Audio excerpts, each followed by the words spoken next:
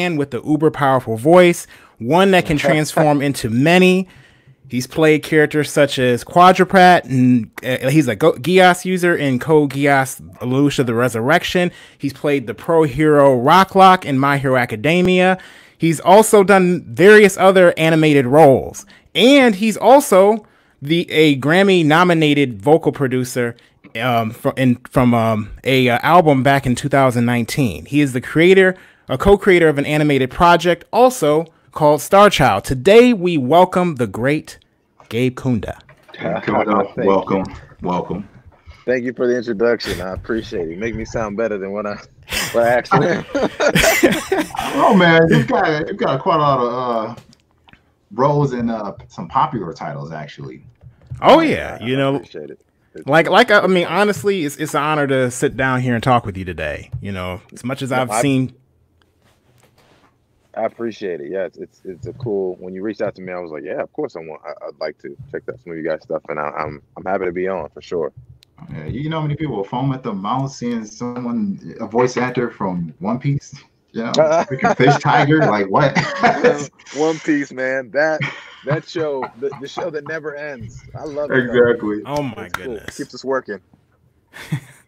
Oh man, so I have so many questions for you today, and I'm sure a lot of others do as well. You know, one of the goals that we have when we we do these streams is we always like to highlight the creatives in the industry in order to inspire others that are interested in doing or pursuing that field of work, or even just want to know more about it.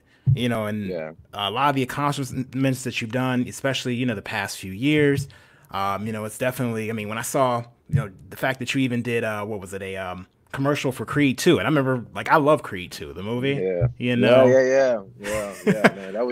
That was crazy. I was back in, I think, 2018. It came out, fall 2018. And, movie trailers is another area of work that I do quite a bit. And getting to work on that title, I mean, it's like anything with Michael B. Jordan. And it's like, what? Like, you don't even, it blows your mind. But that was an awesome campaign to work on, for sure. Well, did you actually have the chance to meet him, or?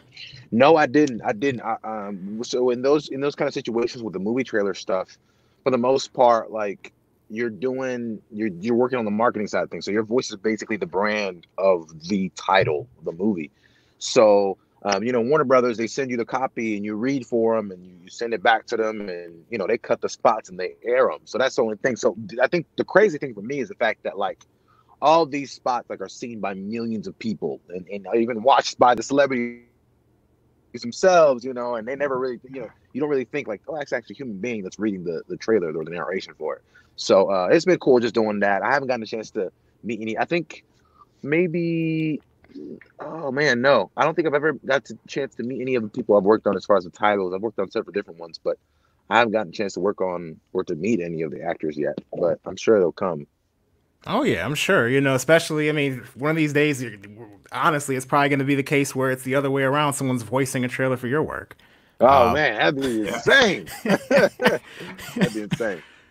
Oh yeah, definitely. So with everything that's going on right now, I don't want to make this about COVID-19 because I'm tired of talking about it. But I have to ask the question, sure. How does that affect you right now in this climate as a voice actor, or even just in terms of your career in general, not just voice acting? Yeah, man. So in the aspect of voiceover, it has I think the first week when everything kind of got shut down, it was oh shoot, because our work is dependent on production.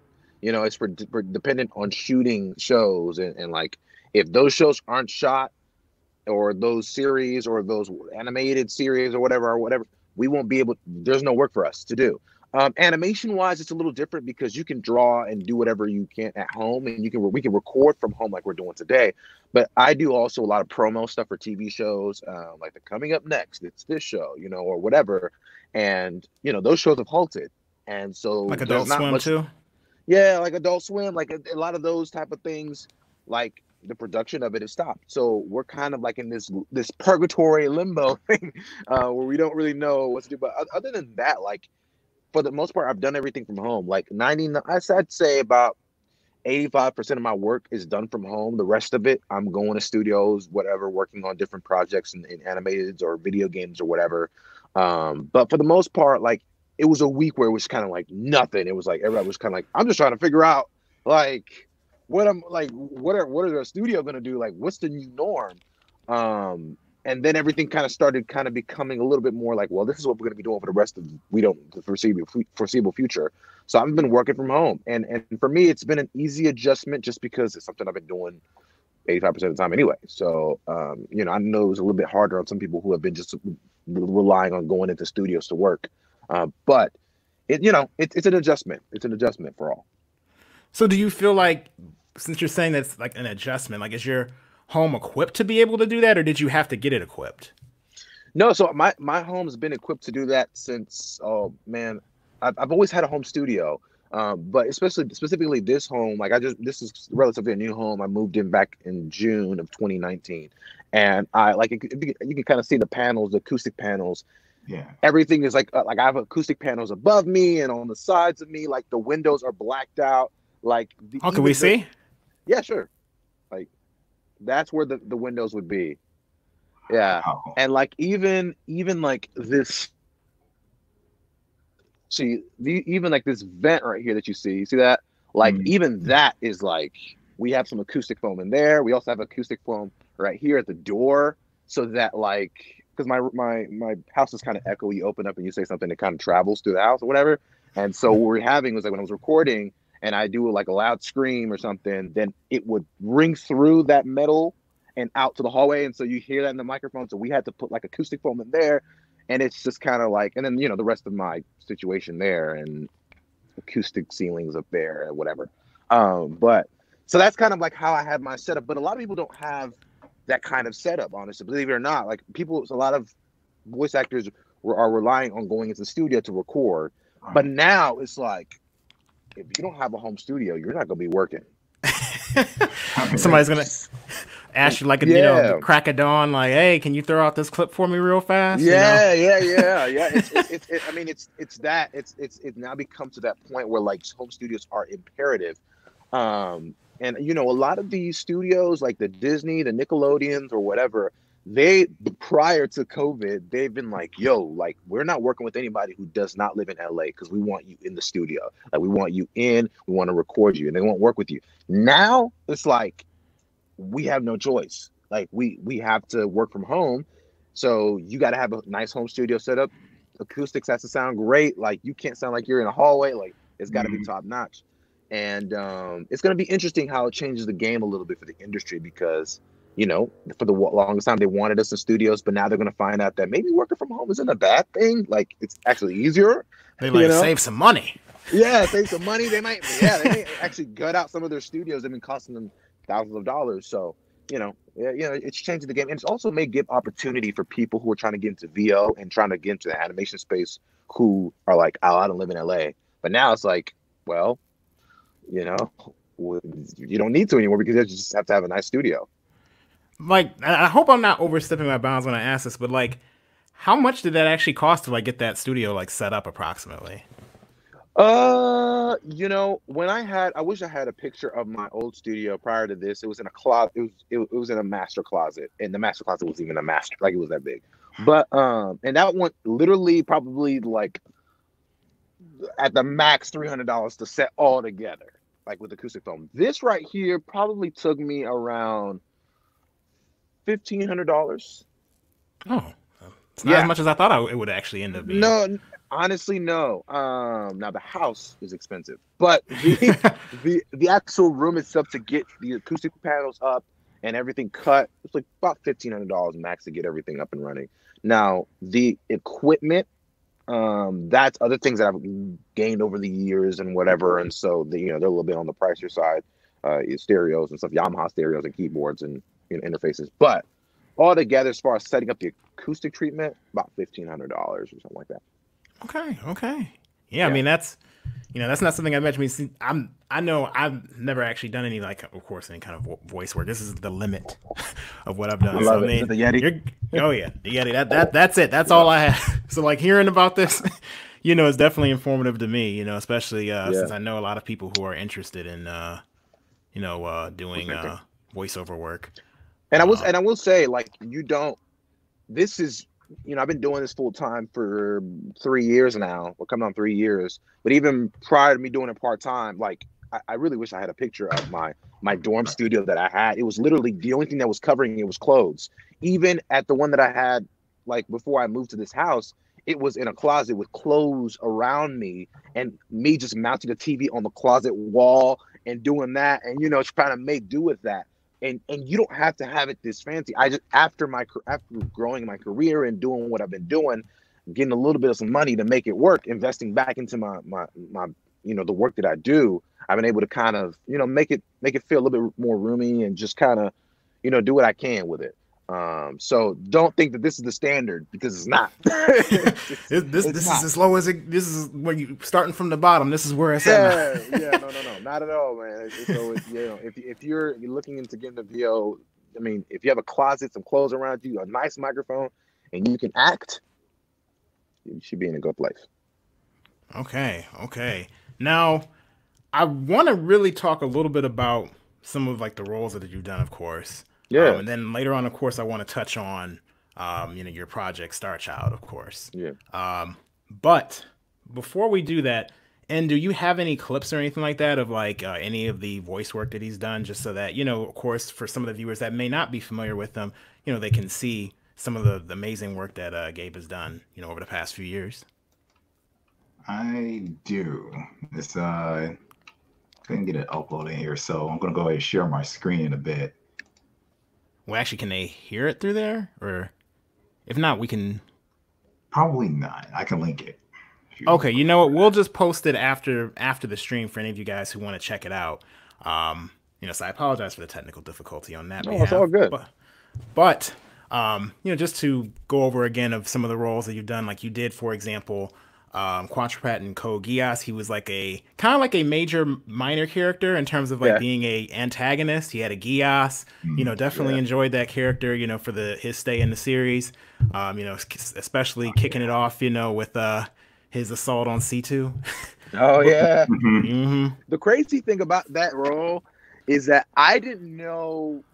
I knew Code Geas. Actually, I've watched a couple episodes. Wasn't a huge fan of this. Like, I wasn't like enthralled into it, but I didn't know how big of a role he was gonna be, or like was it small of a role. Like, I got the call to.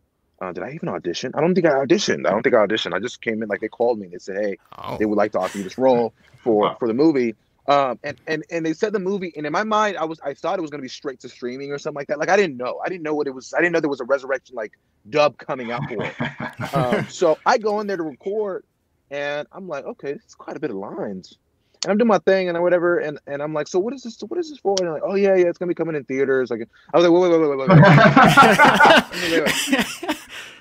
It's coming to like the actual movie like theater. Like, I can go sit in my family and watch this. I was like, yeah, no. And I was like, wait, what? How the heck did I get in this? Like, why me? Like, it was just so like mind blown, about the fact it's gonna be in theater. So like, mind you, by this point, I had already recorded my lines. So in my mind, I'm like, I don't feel like I did movie theater acting on that. Like, I try to bring my best to everything, like every role. But when you think about it back, you're like, I could have done so much more. Like, I could have, like, really, I don't know. So anyway, that was like my first kind of debut as far as like being on a movie, like being my voice here on the movie screen. So that it was dope. Like, go to the premiere and like sitting there and seeing people's reaction to the entire thing.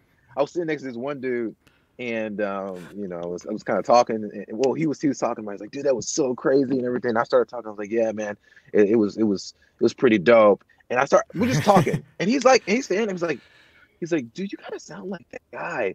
I'm like, I looked at my wife and was like, I tell him, like, yeah. She's like, go ahead, tell him. Like, yeah, I actually am. And he's like, no way. No, you're not. And so, like, right, going back and forth. And so, can you hear me? Yeah, cut out just for a second. Oh, yeah, we just come out laughing. And he was like, dude, that was crazy. How did you? And so, stood there for a couple minutes and just kind of talked about how I came to record for it and everything like that. But anyway, that was one of my favorite stuff to work on as far as anime. Okay. Yeah, I mean, I know this dude over here. I enjoy watching. I was gonna say Code Geas is his favorite series. So really? It's literally my favorite series. I enjoy the best out of it. Wow, yeah, that it's like that scene. I don't want to spoil anything, but the ending scene when Qujappat, for the most part, when he kind of the ending, it was funny to me because it's like I thought it was funny too. It was hilarious. I mean, it was hilarious recording it because I was like, I've never been that before, So anyway, that was fun. He was like, well played. Yeah, right. I love that. Yeah. Yes, sir. Oh man, yeah. I can definitely say I thoroughly enjoyed the movie. As a whole, especially. As a Sorry, I went on a tangent. I just got excited about it all over again. Oh no, like this is your time. This is definitely your time. Honestly, I'd be concerned if we didn't. If you were just like, yeah. Okay, I'd be like, am I asking the right questions? Are we having a good talk? No, we're good. But exactly. No, but I'm kind of curious. Like, so of course that was the first, like, I guess you could say, feature film that you had out there. I'm assuming. Yeah. So what would you say has actually been the most challenging role for you, or most interesting role in terms of how, like, the level of skill that it required you to have in terms of your voice? That's a good question.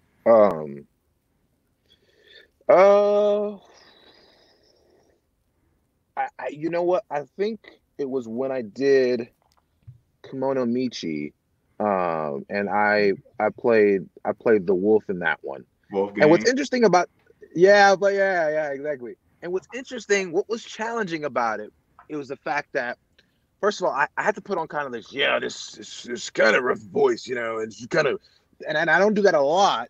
And then on top of that, there was a scene where, like, I'm getting tickled as a dog. Like, I'm getting, I know exactly what you're talking about. So as we're recording this, I'm like, this dude who has this kind of, like, he's got an underwear, he's a wrestler, right? He's just like, topless dude, big heavyset guy, tickling me, and I'm like having to pretend like I'm like a dog, like whimpering, and I was like, dog whimpering and enjoying getting everything. Yeah, exactly. Against his will. Yeah, against his will. And so the director was telling me, it's like, you just have to, like, it's a comedy type deal, just like have fun with it. And it was so hard because I'm such a, like, I like the more serious roles, more like the intense stuff. But to break out of that and to kind of, like, completely go, like, this is more comical, more like, whatever. That was hard, as somebody who does, like, the more serious stuff, that was hard. And I'm actually interested to see how I was picked for that role, like how, because I didn't audition for that either. Like, I just got called in for that one. And, I was just kind of like, I was like, man, I gotta, like, whimper and like all that stuff. Was kind of like, oh my gosh. And so people always, when I went to the convention, like, people will come and say, oh my God, I loved you as, Wolfgang and Kemono Michii. And I'm like, oh, you saw that one? Oh, great. I'm sure they ask you right on the spot, like, can you do the voice? Yeah, and I'm like, not that one. Can I do something else? I mean, evidently you did pretty good. A lot of people love that scene. Oh man, they did.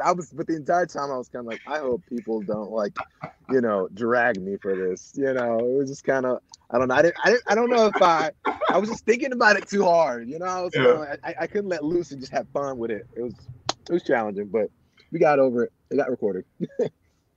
Oh man, yeah. I can only imagine, like, if somebody, like, there are roles that people come up and ask you about that you're like, I don't know if that role is a role no. If that's a role that I can either pull off, or if I could just, I get a lot of tweets sometimes. People mention me and stuff in, like, about, like, shows that, like, are about to come out or whatever. Like, get Gabe Kunda on this, and I've seen the Japanese version of it. I'm like, I wouldn't do this character justice. Or, like, I think to myself, like, trust me, you don't want me in that role. But I mean, some people, they hear different things, and then I get good responses from it. It's like, no, it was funny, like, it worked. And so, it's just interesting about that show, though.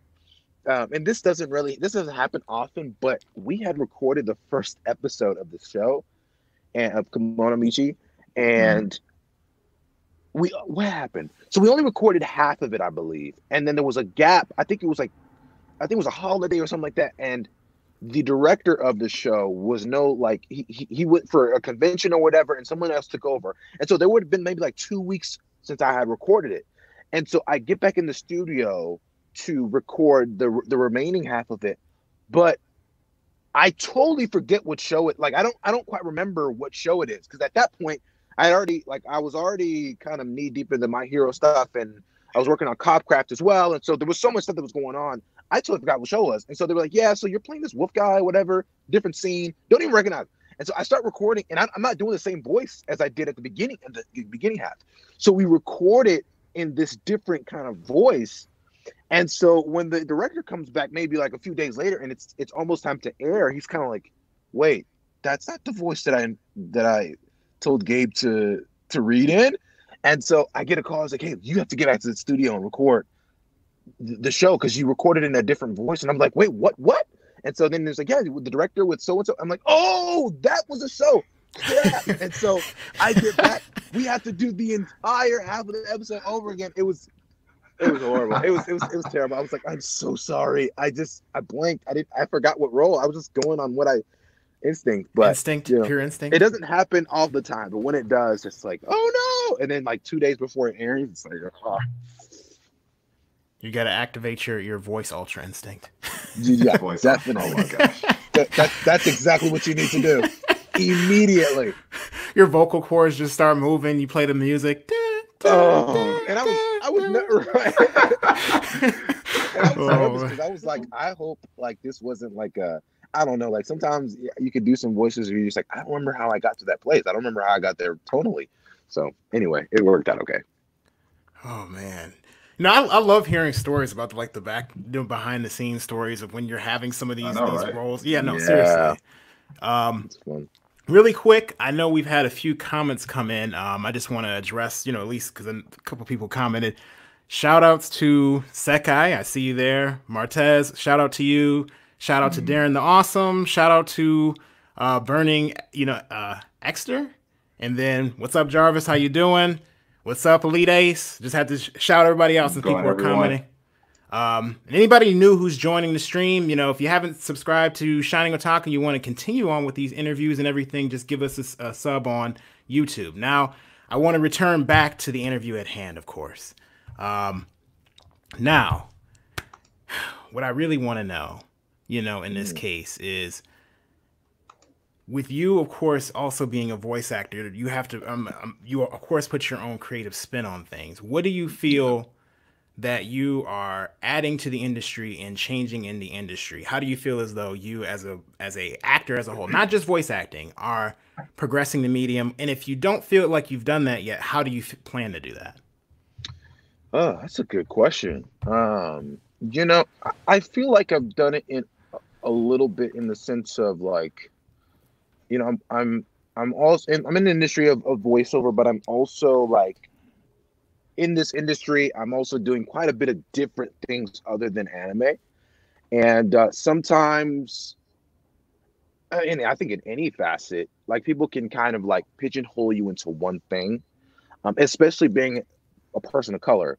Like sometimes there are roles that people are like, "Oh yeah, you're gonna do that. That's your lane," and they keep you in that. But I've had a really fortunate, so far career of being able to kind of give different shades of myself and my personality and all that kind of stuff. And so I think it reflects to my work. I don't just do voiceover, I also do vocal production. I'm a vocal arranger and Grammy nominated. Yes. I have to say that you got to push that more. You got to push that more. Grammy nominated. Yeah, no, it's a big deal. I had the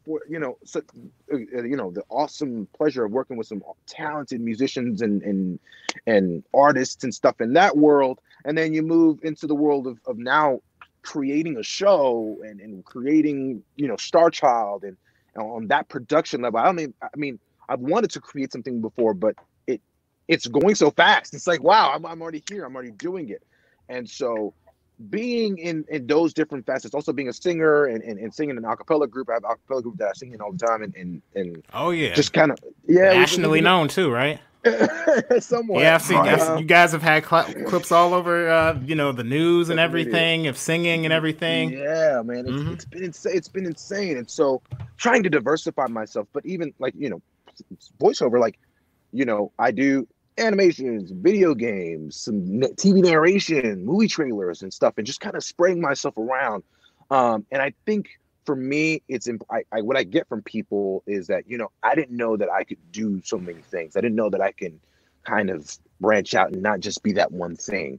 And even in the world of anime, like I've gotten to play some characters that I'm just like, I don't know if I would have got this character a couple years ago or like a few years ago, even 10 years ago or whatever the deal is. Like, I don't know. I think the climate is changing, and I feel like me amongst other actors, people of color are kind of starting to make, hey, this is the norm and this is what people are looking for. Like they're looking for representation, and I think I'm helping push that.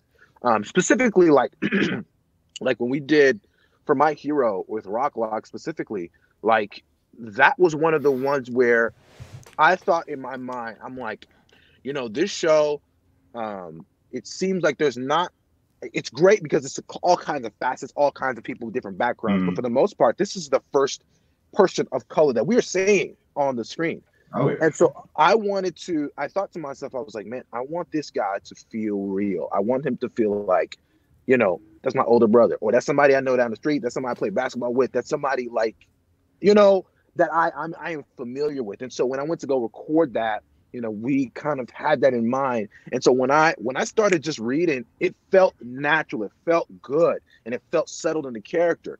And I think that's it was a really big response from everybody on how they felt about the voice and everything like that. But I think that's what I feel like I'm bringing, as far as I like to think that I'm bringing, as far as like into other roles that I take or whatever responsibilities, kind of the realism of it, the grounding, the relatability of it.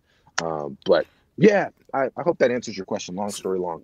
Well, actually, no. Like, so do you feel as though some of your colleagues, for example, within Funimation, like, do you feel any of them are not really doing that as much as you would have liked, or do you feel as though they don't really have to, because some of them, maybe they've already made it to where they've wanted to make it, or maybe they've kind of become, I don't want to say like they've reached their peak, but they feel as though they've become comfortable in what they do, that they no longer want to challenge themselves. Do you think that might be? I don't know. I honestly don't know. I know for me, though, that I didn't see that type of representation before I came in. So I didn't see a bunch of it. And so when I came in, and other actors too, like for instance, Zeno Robinson, if you guys know him, he plays Hawks in My Hero. And you have people like Phil Lamar, and you have like all these other actors who do some. Now they do freelance animations. I have. I actually have a video of me meeting Phil Lamar. He's great. He's fantastic. We're actually represented by the same management, which is really cool. Oh wow! Okay, it's insane. But like Good. I didn't see a ton of it, and I think honestly, when I feel like that changed the climate, and people always like no, but I feel like as much as people thought Black Panther was like a corny thing, I feel like it set a blaze for like, wow, this is actually what people are looking for as far as representation, in a sense of like in the media, in entertainment industry. And I feel like from then on, I know I was seeing a lot of auditions coming in for people of color, or like people that were just different from what we were seeing before. And for me, I was like, okay, the wave is changing. But for me, I've always been a person who was like, what, I think more than just kind of like being a person of color, like being able to bring this character to life. Because if no one resonates with this character, if no one can like say, hey, that dude is real or that character is real, it doesn't matter. Like, right. So I think that's been my whole like MO with this journey, is just making sure that I'm giving some fidelity to it. But yeah, like back to your question, like I don't know. I've seen some representation, trust me, but it hasn't been as much as I would like. I'm with you on that. I hope that I hope that I am like helping to contribute to that. And also directors, it's in their hands as well. Like, so they make the casting choices on who's on what. So, sometimes you can be the best of the best. You may not be looked at, like you may not be casted for it, and we don't know why. But there's a trend that goes with it. So, I really want to get to, I guess your personal project, I would say Star Child. I would say, of course, with you wanting to add more into the industry, of course, as far as like being more of a like for it to expand more and give more opportunities to people of color or even ourselves. How do you can you just talk a little bit about what Star Child's about, and then of course what you hope to accomplish with the story? Yeah, man. So Star Child, oh man, I'm gonna try to give without not giving, because everything is still kind of in development for the most part. But it's a story of a kid who is on a search for his mother, and he's departing from his home of Solar City. 22 years old. Aaron Akari is his name. I think some of you may have seen like some pictures around, and he has a super mech named Hyperion. And so he's on this quest to find this relationship that he hasn't had with his mother. We don't know if his mother's dead. We don't know if his mother's alive somewhere. And so we get to see the growth. We get to see some friendships that he has. He has a best friend named Kit, and he's along with this on this journey with him. And another friend, Samantha Starwave, she's along with this journey with him. And this is kind of, without giving too much, like we see him battling people that are after his mech, Hyperion, that are after something special about his mech. You already talking right on as this, right in my alley, right there. Mech series. So yeah. So and what's funny about it is we want people to think it's a mech series, and because we've kind of gotten that category of like, this is going to be about mechs and stuff, and for now I'll say yes, it is about mechs, but it's not just about that. It's so much deeper, and I cannot wait to show like the world of Star Child, and when you guys see just how filled it is, and just like we're just using mechs to tell a bigger story, and I'm excited to share with you guys once we get more things up with it. But we've got some things in the work as far as development and who's going to be streaming whatever the deal is. We'll give all that information soon. So what can we actually expect to see an update on that? Because I know I've seen the trailer for it. I'm sure plenty of other people are, and if not, I'm gonna make sure we share that, of course, on our page so that everyone can check that out. Because definitely it looks like a really exciting project. At least I'm pumped for it. But so far we're weekly. Well, at least this week we started to kind of giving some descriptions on each character. Like Aaron, we spoke about how old he was. And about how he is one of the smartest minds in the soldier mech program. And not everybody gets into this program, and Aaron is able to get in because he scored 90% in the percentile to be able to get into this school and learn what he learns. He's also the second youngest to have a mech. And so we kind of went into this kind of description of Aaron, and we'll do weekly descriptions of these characters. But as far as like the date on when we'll be releasing, on where it's going to be coming from, we kind of keep that under wraps because things are still brewing. Some more interests are coming in, and so we want to kind of keep that like open. We don't want to come out and say, yeah, this is where it's going to be, and then something else bigger comes down the road, and we're like, whoa, why did we say that? So it's a lot of things that are in the mix that are coming, but we are releasing weekly information about these characters. You go to our Twitter page, you'll see me, Brandon and I are the co-creators of the show, and we're having updates there every week, every Friday for the most part. Well, I'm sure the music's going to be fire too. Oh, the music! Oh, I cannot wait. So if you're a fan of Samurai Champloo, Cowboy Bebop feel, lo-fi, hip hop, like jazz, just that mixture, that lounge on the couch, Yeah, you're definitely talking to the right crowd here on that one. That is what this show, like, music is actually a character in the show. Like that's how big it is and how important it is. It's Aaron's escape. Like, he's always wearing headphones and just kind of like in his zone when he's with his mech, when he's in his mech. And sometimes he'll take off his headphones and hit the radio in his mech, Star Child radio, and you hear this music and how it engulfs and draws you into this world Star Childs. And so it's super exciting for me and Brandon. We're pumped. So, what influenced you to move forward with this project? Yeah, it's funny. So I've kind of, for me, I was always like, I want to create a show one day. I don't know what it's going to be about, but I would like to be on that progress. And then Brandon, though, he had this script written out years ago, and this plot written out years ago. And so it wasn't until we saw an episode. Well, for me, I saw an episode when Cannon Busters came out. Oh yeah, back in August. I almost started to ask you about that. I was like, maybe you may not. I don't know if you would know about it or not. But Cannon LaShawn Busters Thomas. LaShawn. Yeah, no, Cannon Busters lit the flame. That was already kind of like it was. I mean, I watched it and I was like, okay, like a wave of inspiration was just kind of like, yo, it's possible. We can do this. And so I called Brandon on a whim. I didn't know, like I saw Brandon's work. He's a musician, and that's what I know him for first. This is music on Spotify and everything like that. He's a fantastic musician. And I saw that first, but he would also post some artwork of his ideas and stuff. And I was like, man, I feel like this could be a story here. And so I called him just like, yo, bro, like, I'm interested in actually moving forward with like an actual project, an animated series. And he was like, dude, like, I'm literally like, I'm down. Whatever you want, I'm down. Like, I have some stories, and then we can talk about. And so we get done talking, and he goes to he goes to a bookstore, comic book store, or something or that, and he's reading like Castlevania like books. Now I am like immediately starting to search for animators for this thing.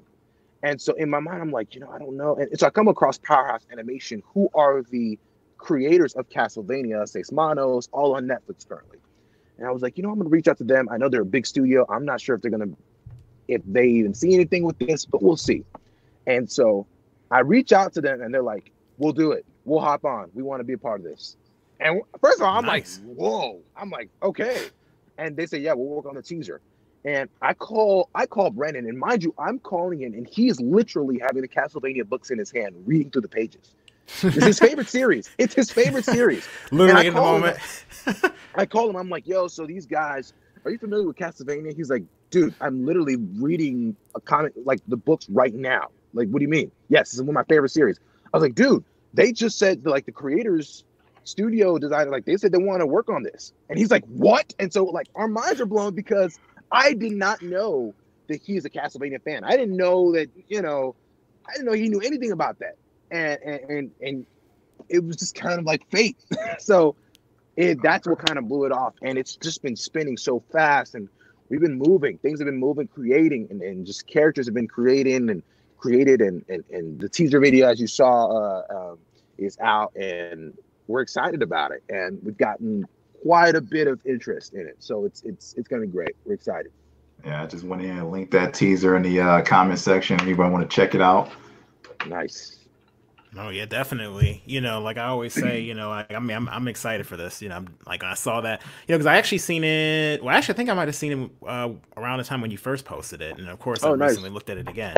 So yeah, I'm always I always want to see new projects, new type of stories come out. I feel like you don't really see enough of that. You see the same old standard.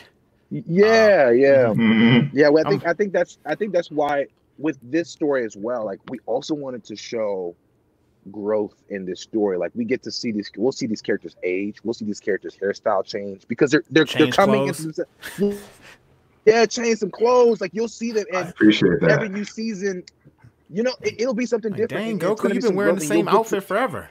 It's like, bro, there's no way you're 34 forever, bro. Like, come on, or whatever. No.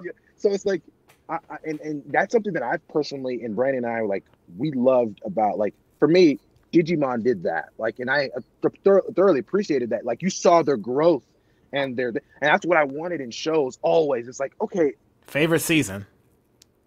This is great. This is great. Like, we get like the villain of the week, which is great.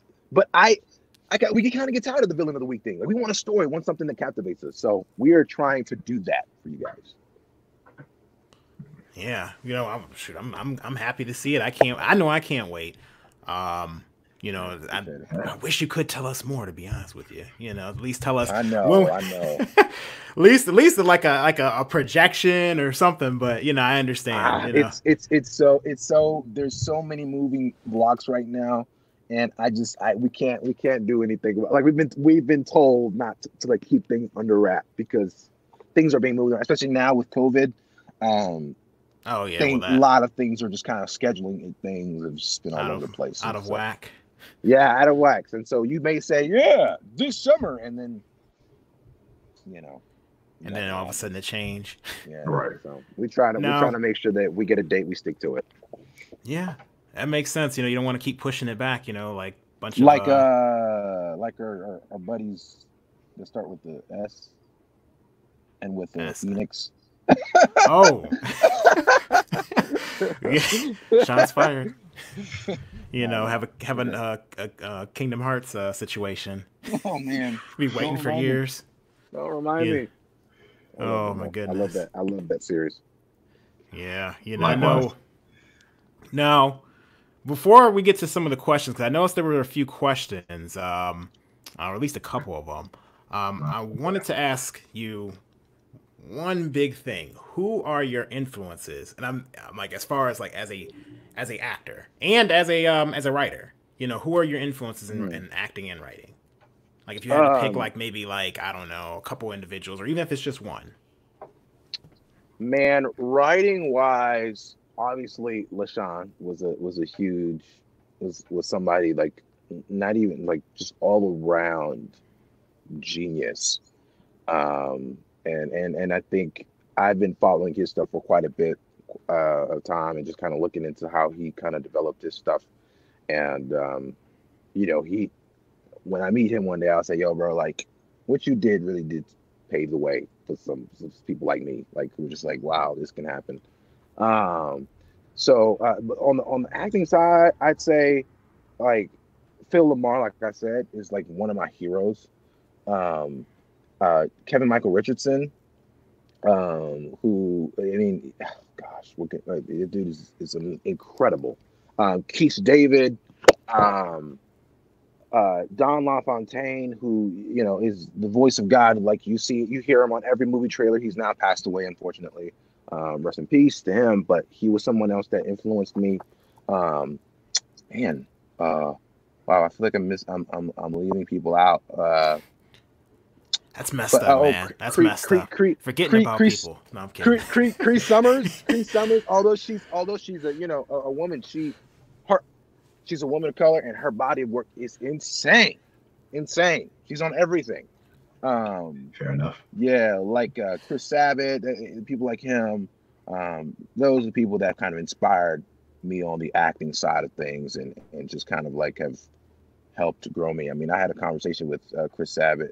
And you guys know who Chris is, right? Yeah, voice of Vegeta, Piccolo. You know, yeah, he took many different voices. He took me. We went out to dinner one night at a con, and first of all, I'm like, I can't believe I'm gonna sit here. That's got to be surreal.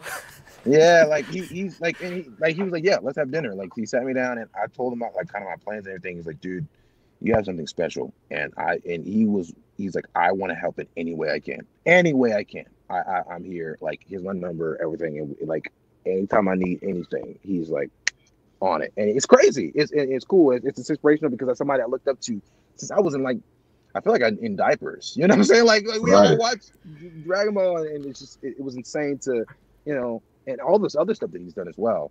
Him and other people who have like kind of sowed seeds along the way of like, dude, just keep at it. You're going to be good. Another guy who I look up to, his name is Rod Houston. You guys don't know the name, but you guys know his voice. He's like the voice of CNN, the voice of like he's the voice of ZQL, the voice of Verizon, like so many other like brands that you hear every day. You don't know it's him.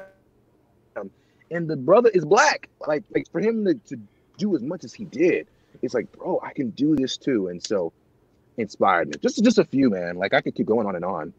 But that's the people that I'm thinking about right now at the top of my head. So are there any like techniques from those people that you pulled away that you feel like you've implemented in your own work, like certain techniques that they might use with their voice, or? I feel like I one person who also inspired me. I kind of forgot this. James Arnold Taylor. He is Obi-Wan Kenobi in the Star Wars Netflix Rebels. Yes, but he has a YouTube page, which you guys can go check out if you're interested in voiceover. He has a YouTube page that's like dedicated to voiceover, and you see his process on how he works. And one of the things that I got from him was like the kind of conversational tone when it comes to like commercial reading, or when it comes to like being like kind of chill and just relax. Because a lot of times, like you get into voiceover and you think you have to have this, just kind of like boisterous voice or whatever, and you have to sound like an announcer. And I think one thing I taught from him is like, dude, just chill, have a normal voice, talk to me like you're talking to like a friend. And like I started booking a lot of work, taking that approach of like the just chill, conversational, guy next door type of reads to my copy. I started booking a lot of work with that, doing that. And so I'm always thankful for that. Like that just conversational chill tone is what's starting to book, because they want real and relatable. Well, you want real and relatable. If I come up to you like, call now, you're not going to call now. So that's kind of like what I picked from like the mesothelioma. Was it the mesothelioma? Mesothelioma. Mm-hmm. Mesothelioma. I can barely say it, guys. Yeah, no. You have mesothelioma. Yeah, it's no, like you don't really relate with people like that. But another thing is like versatility, like being able to use my entire range.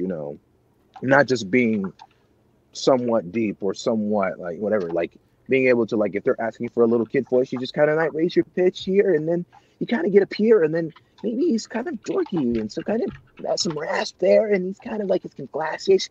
But then if he's kind of like a mean guy, he's kind of like, dude, get out of my way, like that kind of feel. And then, if he's kind of big and he's got a big chest and long teeth, and you just mold and you use your entire range and bring a character to life. That all matters. And so I try to use my voice like a piano. There's different ranges to the piano, and I like to play in different sectors of it. Okay. Yeah, I mean, I know as far as voice acting is concerned, I mean, I feel like it's one of those things to where, of course, I've never done it. I mean, the extent of what I've ever acted was maybe being like, I don't know, maybe like in a school play when I was like maybe like in 4th grade or something like that. That's probably the biggest extent. But when you think about it, as far as doing acting, I feel like remembering the lines, at least to me, would be like the hardest part, and having to emulate that. Like, or when you guys are when you're actually like doing your script, like for example, when you actually have to record it, are you allowed to like reference your script at all? Or are they just like, I mean, not when you're at home, of course, I'm talking about more when you're in the studio, or are they like, you need to just fly right into it? No, man. Like, I mean, the great thing about voiceover is like, first of all, no one can see you. Second thing is like, you have your script at all times. Like, they want you to read off of the script, and they want you to be able to bring that script to life. And so there's never been probably if you're doing motion capture, which is a lot of the things now where you're having to put on a bodysuit, it'd be good for you to kind of learn the lines, because they're not just capturing your voice, they're now capturing your movements as well. And so that's a little hard to have a piece of paper holding onto. But as far as like all our shows, like for instance, Funimation, like even in anime world, we are reading from 2 screens. We're reading from one screen with the script, and then we're watching the lip flaps we're watching the actual show on the right side. And so what we're doing is, all you hear in the earphones is 3 beeps, and then you're in on the 4th imaginary beep. So what I hear is beep, beep, beep, and then I have to say my line and try to match the lip flaps of this character, and also try to emote emotion within that lip flap. It's not easy. And that's on dubbing. So like pre-lay animation is great because it's a little bit more freer. So I can take my time with words. And if I want to say like, I went to school with mom. I went to school with mom. Versus, or if I wanted to slow it down, I could say, I went to school with mom. I could do that and take my time. Mm-hmm. With dubbing, you got to ignore commas. You got to ignore all that kind of stuff that you would naturally take, because you're matching to lip flaps that have been, created Japanese, mind you, so it's a whole nother ball game. And but the great thing is you have a script in front of you, and you have a director and you have the screen to show you what you're doing. Versus prelay, it's just, you're taking your time, you're reading, and they draw to your voice. So I know recently you also put out a video on YouTube about asking people whether or not if you were gonna, what kind of content they want to see. Yeah. Like, are you planning on going forward, maybe giving some tutorial videos for those out there who are more interested and want to get? They're like, man, I want you to give me every little detail of how this process works. I want you to essentially train me and take me under your wing. Yeah. No, I definitely wanted to do that because I man, every day without fail, someone is asking me how do I do this? How do I do it? So that's exactly why I made that video, because I was like, I want to make this YouTube page active, and since we're in the Rona season, I might as well use this time to do that. Well, yeah, it's probably going to be the century because we don't know. But yeah, so that's why I'm definitely going to dedicate that channel to also music stuff, but also voiceover, how to what are you doing when you're reading a script? What's that like? Auditioning, what is that like? How to get maybe how to get an agent or representation, or what is it like, when you are trying to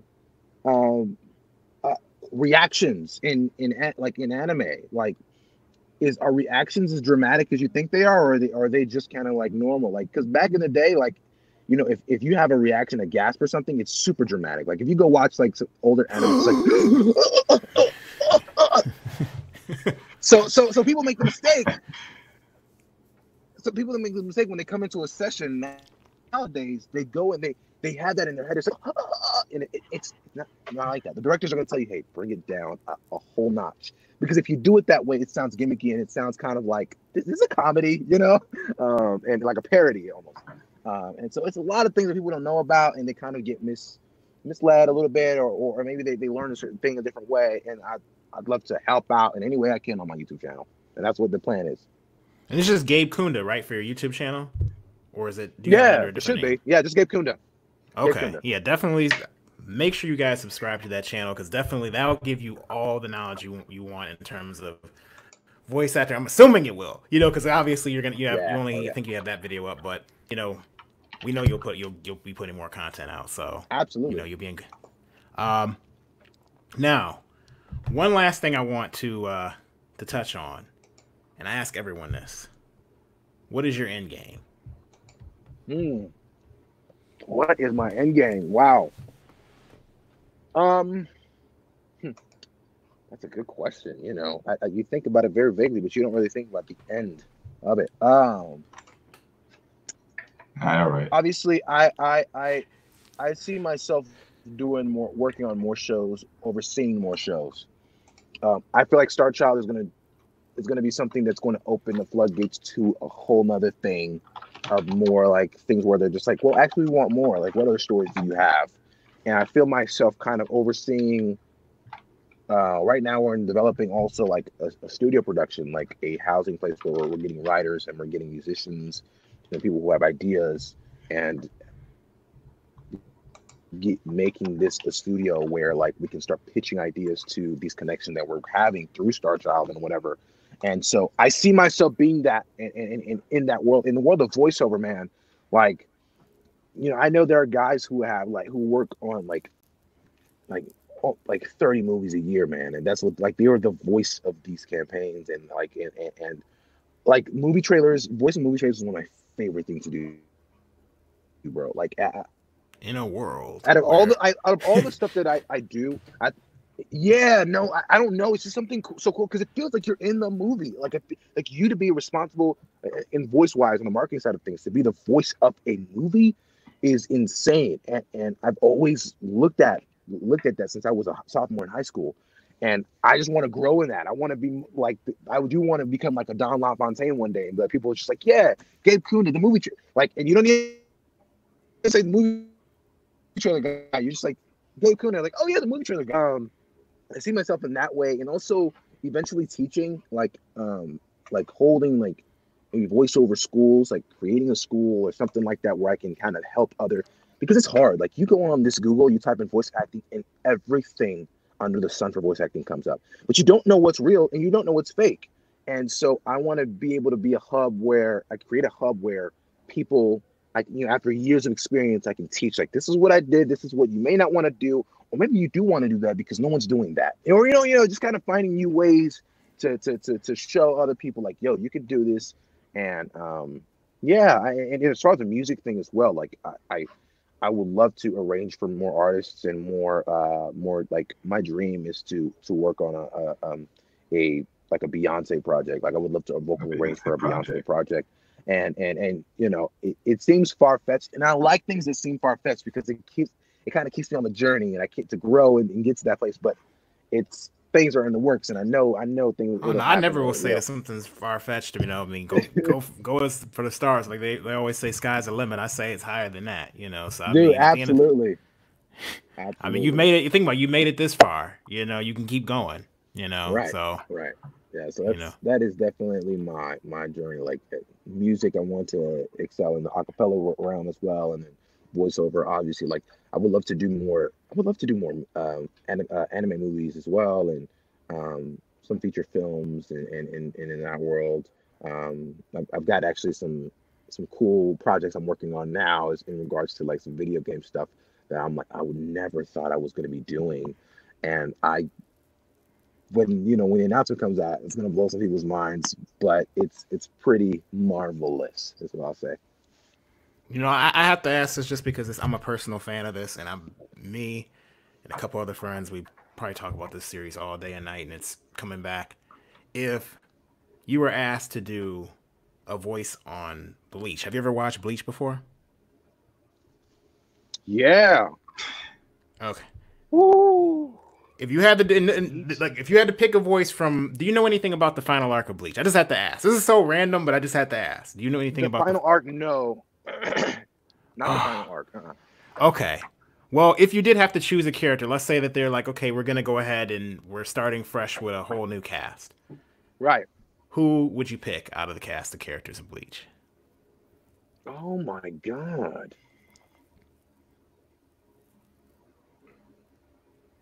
All right, take your time. Just had the Jeopardy thing in your head. Truly, like, I'm trying to think. What I do is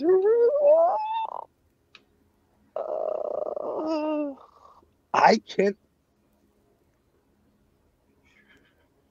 I feel like whatever I pick is gonna be kind of like sacrilegious in a sense. I just sacrilege. Well, it's like they did so well. It's just kind of like, what else am I gonna add on to the show? See that. Somebody asked me this yesterday too, and I was like, believe it or not, I forgot what it was for. I think it was Brotherhood, and I was like, I can't make that. Oh, y'all. I mean, that's fair respect in and of itself, so I can't blame you. You know what? The narrator. The narrator? Are you gonna play the safe bet? Play the safe bet. You don't want to give us the character, all right? No. I'm not. I mean, no. It would be the narrator. I think that's the safe. I love Ichigo. I mean, Johnny Young Bosch is like one of my favorite voice actors, man. He's incredible. But I wouldn't say I wouldn't say like him. I would take his place. So I would narrator. Oh my goodness. So they're gonna like watch the video and be like, "Oh, shots fired!" Like, "Oh, you trying to take my job now?" No, not at all. That's why I was like, see, this could go really south, really fast. I was like, your next encounter with them is gonna be a little bit different. Like, okay, I see how it is. And it's funny. I just saw. I realized I was like, actually, Johnny and I have been in 2 movies together, like the Code Geas and the My Hero Academia movie that just came out. So that was cool. So anyway. Oh, nice. Renji, maybe, I don't know. Renji, okay, finally we got one. Okay, Renji. I mean, There we go. that's it. That's all I'll give because I don't want to get in trouble. Oh my goodness. Fair enough. Oh. Well, we are getting ready to wrap up here in a second, but I do want to address a couple of the questions that came in. We had at least looks like 2. One of them looks like that was for us, can I and see the questions? other one, the ones on some of them are on Facebook and some of them are got it. on our YouTube channel. So they're coming in from 2 different places. Oh yeah. Got it. But actually, can you pop them up, Nico? I think there's a way to. I'm popping them up currently right now. Yeah. So the first one I believe is towards us. It might be towards us. Yeah, that one. How do I submit an interview? Okay, Jarvis. So if you do want to see a guest come on the show, just send us a message or whatnot on who you would like to see, and that goes for anybody who's watching the videos. Any guests that you like to see or you want, would like to have come on the show, just shoot us a message, let us know, and of course, we'll try our best to get the guest on the show. That's the best way to do it. The more of you guys that want to, that of course, voice that, then the more guests that we'll be able to have on board. And again, I appreciate Gabe coming on. Next question. Now this is towards you. How much direction do they give you on your roles, if any? And this is from Royal City. Oh, ton of direction. I will say, when you first go in for a role, like let's say you get called, you'll get Funimation will email you, hey, this is your time to come in. You normally don't know what you're working on. Like there are times where I go in and I don't know what show I'm working on until I get there, and I'm like, oh, okay. Like if they say I'm working with a certain director, I'll know, but you don't know. So sometimes you'll walk in, and then the director's like, okay, so here's his character, mid-range guy, yada yada yada, XYZ. Let's just see what you do with it, and then you'll go. It's your job as the voice actor to come up with a voice or come up with a character and bring this guy to life. Once we get that settled and you're able to do that, then that's when the director is like, okay, great, love the voice. Let's start developing what's his direction in this scene, what's happening in this scene. This is what you're doing. You're punching this person and whatever. You know what I'm saying? Like you get more in depth, and it's quite consistent. Like it's not like you're just going in there kind of making your own thing. I think the only liberties you have for the most part is maybe coming up with the voice. Of trying to figure out like what are you going to do with this character. But as far as like direction. Oh, so they don't let you like switch up the script if you're like, I don't like the way they said that. Let me change. Well, you know what's funny? I will say, with the Rock Lock, there were quite a bit of, and you may be able to point them out, but there were certain scripts there's certain words that I switched around, or like I made it feel a little bit more grounded. And it's funny because those are the lines that people are just kind of like there's a scene where Rock Lock is at the conference table, like with conference table. I knew it. Yeah. And one of the things, I forgot what happens prior, but he says, "Oh hell no," that wasn't in the script. And I put that in there because that's how I actually felt in the system reading it and watching it. I was like, "Oh hell no!" Like what's going on? You know what I'm saying? And so that energy, I kept that energy throughout the entire thing, and so I was able to get a little bit of some liberties there. But for the most, it's not common. Like it's normally directors saying, "Let's move this word around," or "Let's switch this around." But I can't really just come up and say, "Yo, I hate this entire line. Can we switch it?" Throw the whole script out. I'm writing a new one. Throw the whole studio out. I'm building another one. Yeah, no, we can't do that. Oh man, I always kind of wondered about that a little bit. So does that just go for like most of the projects, or is that like all the ones that you've actually you've worked on, as far as like you can't really change the script that much, or is that just like with Funimation? That goes for most of the project. Like there are some times where you may do something like an improv thing that may work, but for the most part, they'll ask you to keep the integrity of the script, because it may start to also feel like maybe better than the writers do, and it may feel a little weird. Sometimes it might be true. And sometimes it might be. Sometimes it might be, like you may have something better in the can, but it's all the perception of it. And so, yeah, pretty much everything above board. Like if there's room for me to improv, I will. But for the most part, I try to keep it close to the script, and you know, have fun. Okay, it looks like we had another question come in. Let me see here at the bottom. It's from Marcel Gray. I noticed you have a band on your finger. Are you married? Oh yes, I am. Happily married. I was married. I got married. I guess I'm a newlywed. I guess. Oh, Got married congrats! last Congratulations. year in June 7th. So we're coming up on a 1 year. Oh, congrats! Congrats! Karina. Thank you. I appreciate it. All right. It was crazy. We went to Paris for our honeymoon. Now, what's also crazy about it is like how we almost pushed it another year, and how we would have done that, I would not be a married man. Oh my goodness! Well, I'm thinking about all what's going on right now. Yeah, like, yeah, right. you know, you definitely, Thank you. Is it Marcel? Marcel? Yes, Marcel. At least I'm assuming. Yeah. Great name. Thank you. Okay. Well, looks like we're getting ready to wrap it up. Looks like, let me see here. Yeah, there's no more questions. So, thank you everybody for joining. Now, before we go, one last thing. Is there anything that you want anyone to know, or, it's to say to any of the viewers out there before we close out? Ooh, anything that's coming up that I can talk about? Nope, can't talk about that. Just like a checklist. Like, I'm just like going through. I was almost like, no. I mean, just keep follow me on social media. Getting swole? Huh? So you getting swole? Your shirt, your hoodie. Man. It's hard with the quarantine. I'm trying to. It's hard. It's hard with the quarantine. Like Lifetime Fitness is closed and whatever, and so I'm stuck in my house with a Peloton bike. So I'm losing weight actually. But no, like I mean, other like just follow me on Twitter. Like we're posting updates about Star Child like almost like every week. We're posting little tidbits of it and stuff. And also my YouTube channel, I'm gonna be posting like voiceover stuff there. But as far as like projects, I can't really like I'm working on Well, there's a lot of things going on animation side and some video game stuff that I'm working on. I could talk about the movie I'm working on. Black Widow comes out in the fall. I'm the voice for that trailer, and so every time you hear that trailer on TV, at the end, it's my voice you hear there.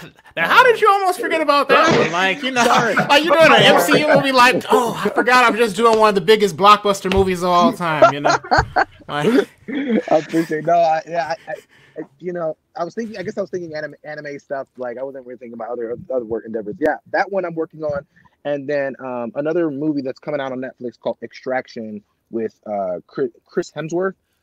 He's Gabe. Shoot. For some reason, we cut out there. I'm not sure what just happened. All right, everyone. Well, this has been fun.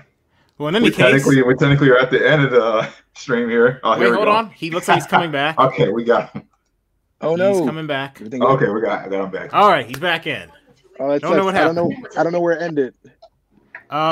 As soon as you started talking about Chris Hemsworth, I don't know if Chris Hemsworth somehow channeled the power of Thor or something and just said, you know what, you're about to say something you don't want to say. No, that's definitely what happened. No, I'm working on that movie. I did I'm the voice on that trailer campaign for Extraction currently, and you can also hear me on TBS on the show Miracle Workers. I do the promo, like I'm the voice of that show, and then TBS.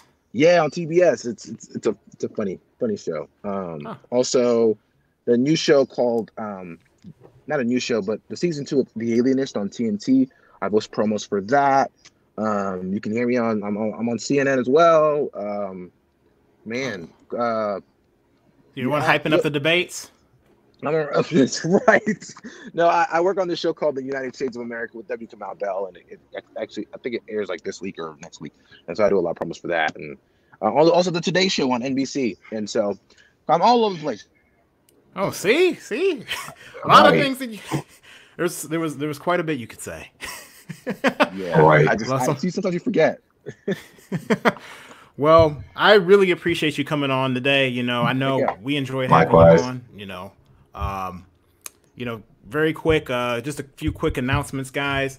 Next video, or I should say next interview, will be with Ro Higashi. She's a manga creator. She also did reviews on YouTube as Shot Anime. For those of you guys who remember or familiar with her, remember a lot of her reviews that she did. So definitely join us in 2 weeks. What's today's date? I'm always bad with the date. Saturday 18th. Yeah, so it'll be 2 weeks from then. So I believe that's May, maybe like the 2nd or 3rd or something. But should be around in there. 10 p.m. same time Eastern time. Also, soon enough, we'll be putting out copies of Callisto, so you can be on the lookout for that. The one shot, a lot of you guys know we've been working on. And you can check out Shining Otaku for a lot of our manga projects, of course, for any of the chapters of Gods of Life or for Excidio, any of our previous works that are out. So just make sure you go there, and for any other interviews, for the interviews that you're interested in. Make sure, most of all, that you subscribe to Gabe's channel. Go to his channel, subscribe if you're interested in the voice work. And of course, all the announcements that he just previously mentioned, be on the lookout for that, especially if you have Netflix. Yeah, I think we've said everything that we need to say for today. Social media accounts. Marcel said that. Also, make sure that you go to Shining Otaku on YouTube and subscribe, and check out the Facebook page if you're on Facebook. I'm trying to make sure I'm not forgetting everything. We also have a Twitter as well, so check out Twitter. Check out Gabe's Twitter. I'm assuming are you more active on Twitter, or are you more active on your Facebook fan page? I am more active on Twitter and Instagram. But mostly Twitter. Like, I'm on there quite a bit, but like Instagram, I update also like my stories and stuff like that. Okay. I also vlog on there too. Vlog. Okay. So you have vlogs on there as well. So I think we covered the full basis, guys. So just make sure you check out a lot of those. The handle for the Shining Otaku page is just Shining Otaku, for someone that asked. And for the Facebook page, it's Shining Otaku Comics. But anyway, guys, I think I've said enough here. I think we'll go ahead and post everything for everybody to check out as well. Be sure you rate this video and share it around social media as well. And thank you all for watching. See you guys later. Catch you all later. Peace.